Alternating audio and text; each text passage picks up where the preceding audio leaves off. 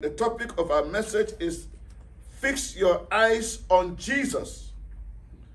Fix your eyes on Jesus. Hallelujah. Amen. In the book of Matthew chapter 14, from verse 22 to 33, we read of the account of the life of Peter, and I'm going to skip some verses there. I'm going to read straight from verse 27. But straightway Jesus spake unto them, saying, Be of good cheer, it is I, be not afraid. And Peter answered him and said, Lord, if it be thou, bid me come unto thee on the water. And he said, Come. And when Peter was come down out of the ship, he walked on the water to go to Jesus. And when he saw the wind boisterous, he was afraid, and beginning to sink, he cried, saying, Lord, save me. And immediately Jesus stretched forth his hand and caught him, and said unto him, O thou of little faith, wherefore didst thou doubt? And when they were come into the ship, the wind ceased. Then they that were in the ship came and worshipped him, saying, Of a truth, thou art the Son of God. Amen. Amen. And this particular story is a very dramatic one, and we can liken it to ourselves every day. We want to take a bold step of faith to do something, and then the enemy will begin to come like the boisterous wind to take our attention away from fixing our eyes on Jesus. Amen. Amen. So in the case of Peter, he saw Jesus Christ walking on the water. And then Jesus Christ told them, I'm he. Because just going back a little bit from to verse 26, let's see where it's all started. It was from verse 25. And it was in the fourth watch of the night when Jesus went unto them walking on the sea. And when the disciples saw him walking on the sea, they were troubled, saying, It is a spirit. And they cried out for fear. So you see, Jesus Christ walking on the water, initially they knew he was the one, but eventually fear gripped them, and then the enemy began to, this is a spirit. I've never seen anything like that a man could be walking on water. I mean, the more we go to Christ and fix our lives on him, the more of him we know. There are some things up till now in your life that you don't know that Jesus Christ is capable of. But today, he will prove his capability to you in Jesus' name. Amen. This week, he will prove to you that it's more than enough. He will prove to you that that exam that you want to sit, he is also not only the one that will give you the wisdom, he is the heart of the examiner. Whatever that situation is that is troubling you, whatever that pain that you have in your body, Jesus Christ can take care of it even by the power in his word today.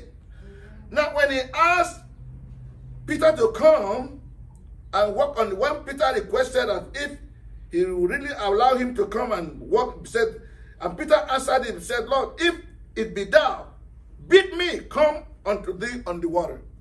So Jesus Christ is able to carry you. It wasn't the water that was carrying Peter. It was the word that came out of the mouth of Jesus. That was why we read in the account of Jesus Christ in Revelation this morning that his word is powerful. It's like a two-edged sword. His word is like the voice of many waters. It's so strong it can carry anything.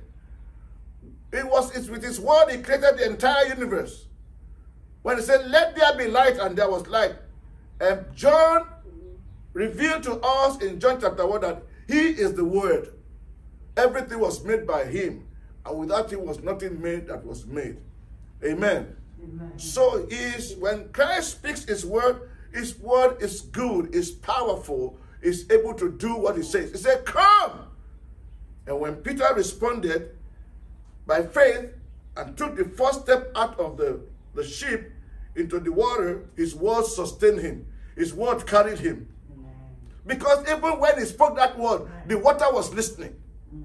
The water was listening. And when that word came out of his mouth, the water knew that he must carry out the assignment that he had to do in Peter's life so that God might be glorified. So the water, either it congealed or solidified, I don't know, but the water responded and carried the weight of Peter. So when Jesus Christ releases his word to you, whatever thing is speaking to will respond to that instruction. If a sickness that is troubling you today, the word of God is for you today, be healed. Be healed in Jesus' name. Amen. It is not my word, it is his word. Amen. He said, be healed. Amen. If you have any need, receive provision. Amen. Receive favor. Amen. In the name of Jesus. Amen. So that word was strong enough to bring to pass what Jesus Christ said to Peter. The Bible said that God sent forth his word and he healed them and delivered them out of all their sicknesses. So the word of God is yea and amen. When God speaks it, it doesn't return to him void. It goes to search out and create what God wanted that word to do. And then when it is done, the word will come back just like the Bible says in Genesis 1. When God said, let there be light, and the Bible said, there was light, and God said that it was very good. So God will always confirm whatever thing he says is what to do to make sure that it is accomplished. So the word of God in your life, in your family this morning, shall be accomplished in Jesus' name. Amen. But the problem is that when Peter now, he saw the wind boisterous and he was afraid. What are you seeing this morning? A songwriter says, whose report will you believe? Is it the report that comes out of the boisterous wind, out of the weather, that is just an opaque, that is not real? What are you going to believe? Peter saw the wind and removed his eyes from Jesus, and as soon as he did that, he began to sink. When we take our eyes away from Jesus, we will see trouble. We'll see crisis. We'll see storms. We'll see impossibilities. We will see failures. We'll see weaknesses. We will see, death.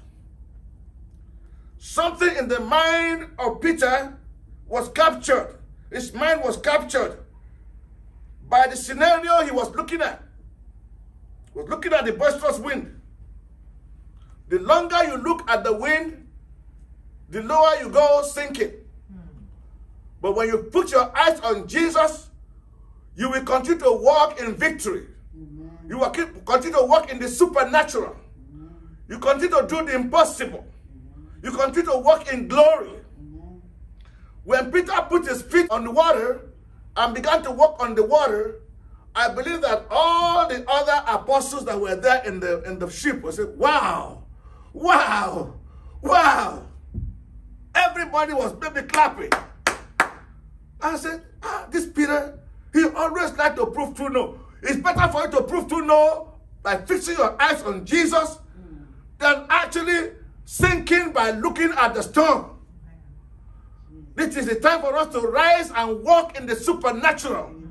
And as long as this church is fixing its eyes on Jesus, we shall see the glory of the Lord in victory. Amen. And we are seeing that already. We are seeing that already. God has tuned our hearts. God has tuned changed our focus. And we are now focused on Jesus, who is the author and the finisher of our faith. And because our eyes are fixed on him, victory is imminent. Amen. Hallelujah. Amen. Now, God is also interested. It's not going to leave you when you are sinking like somebody else will do.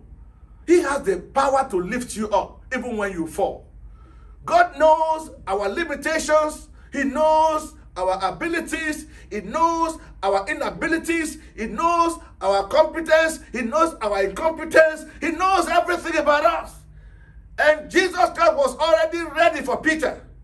And so as he approached him and he realized he has turned his eyes away and he was sinking, he stretched forth his hands. Stretched forth his hand and caught him. Maybe this morning your faith is weak and the enemy has brought some temptations or some hard problems against you that is making your faith to shake. Now, Jesus Christ is here today to catch you. Amen. You are not going to sink in the water of life. Amen. In the name of Jesus, amen. You shall not sink in the sea of trouble. Amen. In the name of Jesus, amen. The boisterous wind shall not have power over you. Amen. His hands are stretched this morning to lift you back into the ship so that you can continue your life's journey safely to your destination in Him. Amen. Jesus Christ knows how much faith you have. So He told Peter, O thou of little faith, why didst thou doubt? Let there not be doubt in your heart, please, this morning. Believe in God. He said in John chapter 14, believe also in me. For in my Father's house are many mansions. If it were not so, I would have told you. Believe in God. Believe in Jesus. He is the Word of God. And something dramatic happened here when they got into the ship. Everybody had been noticing what was going on, and they were kind of like, wait a minute, what manner of man is this? And this morning I come to tell you, what manner of man is this in your life? And then when the ship came and worshipped Him, when they saw the magnificent display of the power of God, when Christ could command that a man walk on the sea and he walked, they saw him sinking and they saw how He caught him, and then He made sure He brought him into the ship. Everybody say, wow. God is going to visit you this week with wow. Yeah. God is going to do some tremendous things in your life that you're going to say, wow. Amen. They confirmed that of a truth, He is the Son of God. In the book of Matthew chapter 8, we read of the account of a leper. When I was going through this scripture yesterday, a lot of things went through my mind. Matthew chapter 8 from verse 1. When He was come down from the mountain, great multitudes followed Him. And behold, there came a leper, and I say a leper, and worshipped Him. Wow, a leper came and worshipped Him. How did he know about worship? That was an unclean man that is in the highest level of sin. They're supposed not to be around Jesus whatsoever. But he came and worshipped Him all the same. There is a song that will sing that there is something that makes me come into your presence, my helper. Oh, there is something that makes me come into your presence, my helper. My helper, oh, my helper. My helper, oh, my helper. It's my condition that makes me come into your presence. It doesn't matter how you are. It doesn't matter what is wrong with you. You can seek your way to His presence. Why? Because He's going to fix it. Amen. He's going to fix you. Amen. It's only when you run away from His presence, then you go down deep into hell. But that doesn't matter how you came. It doesn't matter how filthy you are. It doesn't matter how bad you are. When you can find your way to the presence of the Lord, He will fix you. Amen. If a leper could go and worship Him, I say, God, saying, Lord, if thou wilt, thou canst cleanse me. And Jesus put forth His hand. Oh my goodness. How many of us pastors today can put our hands in the hospital on somebody who has COVID and has been, confirmed having COVID, stage 4, and still lay our hands on him? But Jesus put forth His hand and touched him despite his filthiness, despite his leprosy, despite his unacceptable status in the community. Jesus Christ touched him, touched him, touched him, touched him, and saying, I will be thou clean, be thou clean. Just once He said it, and immediately the leprosy was cleansed. Amen. This morning, I don't care how you came, but that you come to worship the Lord. He will touch you. Amen. He will touch you. Amen. He will cleanse you. Amen. And make you be acceptable in the beloved. Amen. And Jesus said unto him, see that thou tell no man, but go thy way. Should I say to the priest and offer the gift that Moses commanded? He taught him the word. He gave him instruction for a testimony unto them. Hallelujah. Amen. There's somebody this morning that is receiving a cleansing from the Lord. Amen. There's somebody that is receiving a cleansing from the Lord. Amen. There's somebody that's receiving acceptance from the Lord. Amen. Why? Because you have a heart to worship him. Hallelujah. You're fixing your eyes not on the problem. You're fixing your eyes on the solution. And Jesus Christ is that solution. Amen. Now in verse 5, when Jesus was entered into Capernaum, there came unto him a centurion, beseeching him. Now this is a centurion, a man, a soldier, who was a leader of about 100 men in his own team. He was a centurion, saying, Lord, thy servant lieth at home sick. So the first thing he said, Lord, Lord. How many minutes? 10. Praise God. Hallelujah. Lord, thy servant lieth home sick, of the trustry, grievously tormented. I don't know who is at home now, wherever you are, that you are sick, whatever sickness. Hallelujah. We spend some time in prayer for you today. That the Lord that healed this man, he will prove himself today as we have come to worship him. Amen. Hallelujah. Amen. He said, Lord, since you're able to put God in the focus of being in your life as being the focal point of your existence. The man, even though it was an important man in the military, but then he lifted the Lord. He said, Lord, it was worship. He gave him worship. He gave him worship. He gave him worship.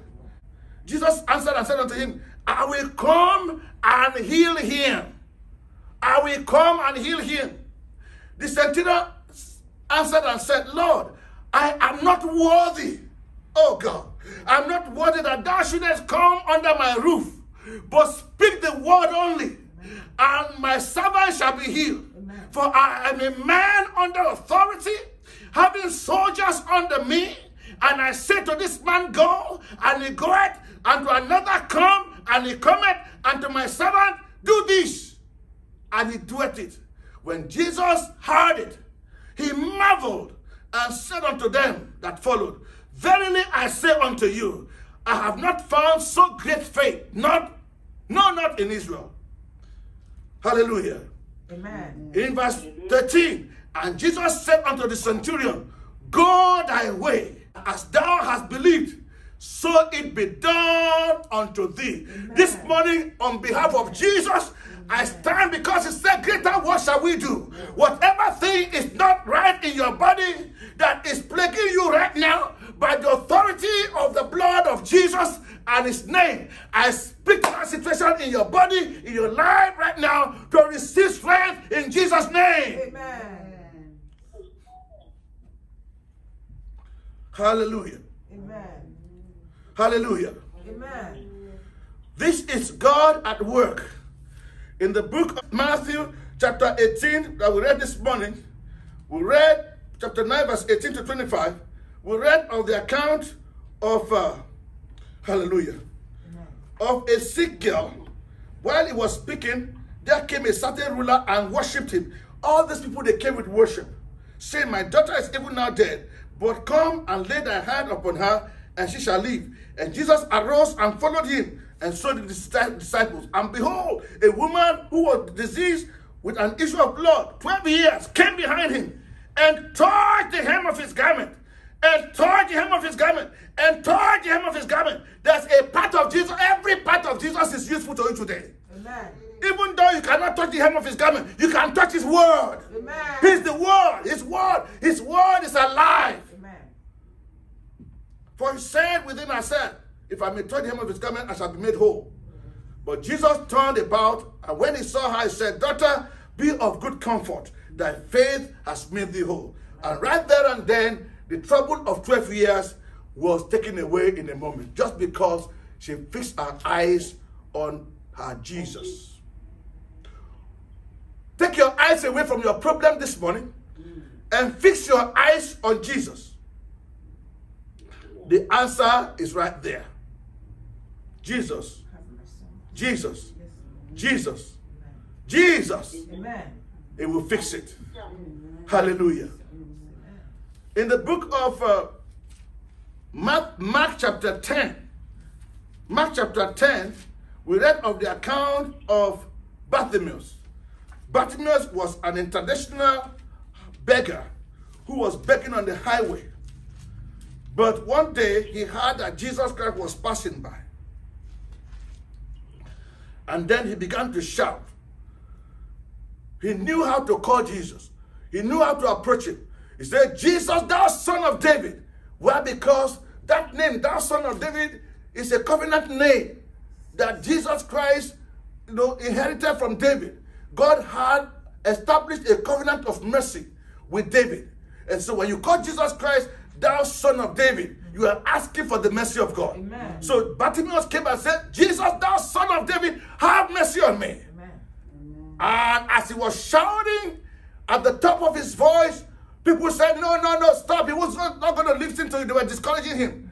The more they tried to stop him from shouting, the higher the volume of his voice was rising. Jesus, the son of David, have mercy on me. Jesus, the son of David. The Bible says, call upon that name. The name of the Lord is a strong tower. The righteous runs into it and is safe. The name of the Lord is your tower. The name of the Lord is your bunker. The name of the Lord is your hiding place. The name of the Lord is sufficient for your provision. The name of the Lord Jesus is sufficient for your healing.